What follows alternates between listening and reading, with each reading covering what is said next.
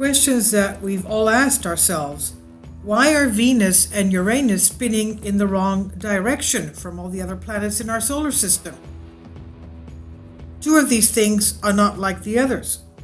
Space offers plenty of mysteries for astronomers to solve, and there's one in our own solar system that's been unexplained for decades.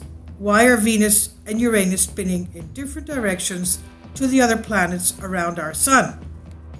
Venus spins on its axis from east to west, while Uranus is tilted so far over it's virtually spinning on its side.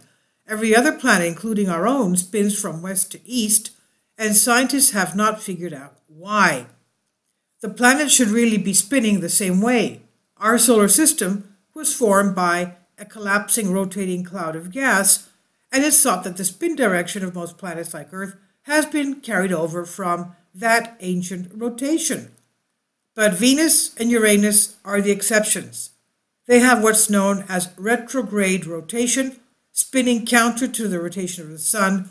So how is that possible? That's not supposed to be happening. Kindly support my Patreon account since YouTube has again demonetized my YouTube channel. The daily posts are 5 videos daily, and they are totally different from what I have on my YouTube channel.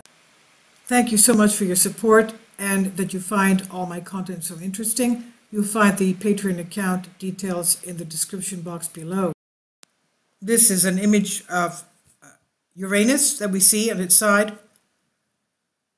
Now, one of the most long-standing hypotheses is that Venus and Uranus originally rotated counterclockwise, like Earth and the other planets still do.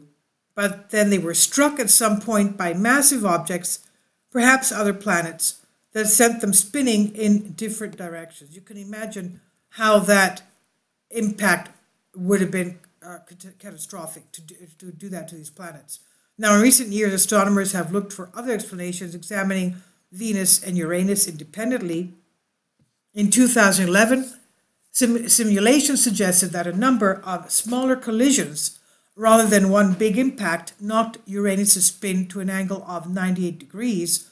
This could also explain why the planet's moons rotate at the same angle, something that would be unlikely if there were just one massive hit. An alternative explanation put forward by astronomers in 2009 is that Uranus once had a large moon, the gravitational pull of which caused the planet to fall on its side. Eventually, that moon could have been knocked out of orbit by another planet, a bit like a game of cosmic pinball. As for Venus, our closest neighbor, scientists have suggested that it started off rotating counterclockwise, then slowly down to the almost static before starting to spin clockwise like it does now. This might explain the planet's very slow rotation speed today. It takes Venus 243 days to rotate fully, but only 225 Earth days to orbit the Sun. So if you lived on Venus, your days would be longer than your years, and the Sun would rise in the west. How does this happen to a planet?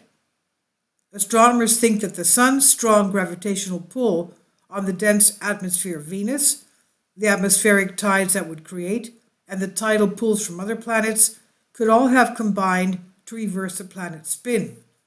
This idea of tidal torques, where the dense atmosphere on the warm, sun-drenched side of a planet is pulled away from the cold side, is one of the most well-established explanations for Venus's retrograde rotation, along with a planetary collision.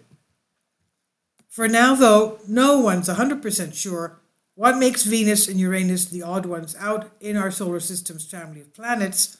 Our next close look at Venus should come from a flyby with the Bepi-Colombo probe, which is eventually headed for Mercury and launched in 2018.